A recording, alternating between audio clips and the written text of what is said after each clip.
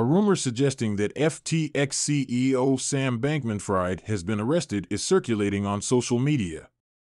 The crypto community continues to be bombarded with rumors and conspiracy entering into the fifth day of FTX's fall.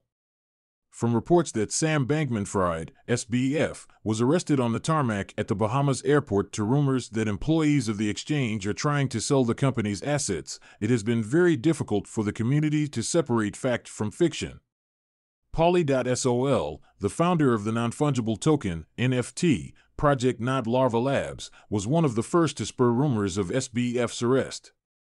The NFT founder retweeted a post of a Flight Radar 24 map that reported a private jet to have been grounded for around 40 minutes while on the way to Miami from Nassau, the capital of the Bahamas where FTX is headquartered.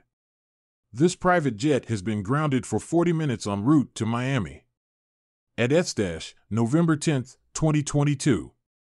Many community members replied to the thread with pictures of SBF edited into police arrests, highlighting the possibility of the private jet transporting the FTX CEO.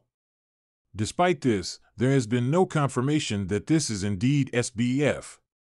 Meanwhile, a report citing anonymous sources mentioned that employees of the collapsing exchange are working to try and sell the company's assets while their CEO is away. The assets reportedly include the stock clearing platform Embed and naming rights to the FTX arena in Miami. Apart from these, a post on social media claimed that many FTX employees have invested their life savings in the company because of their confidence in SBF. However, the employees now fear that their funds have been sent to Alameda Research. In addition, a report citing anonymous sources has also claimed that SBF has been selling equity at a 50% discount to the exchange's employees back in the spring.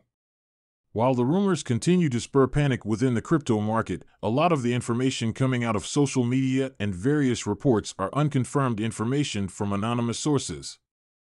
Meanwhile, an official media release from the Securities Commission of the Bahamas, SCB, highlighted that the government agency has frozen the assets of FTX. According to the SCB, it will preserve the company's assets and stabilize the company by putting it into provisional liquidation, a mechanism put into action in case of corporate insolvency.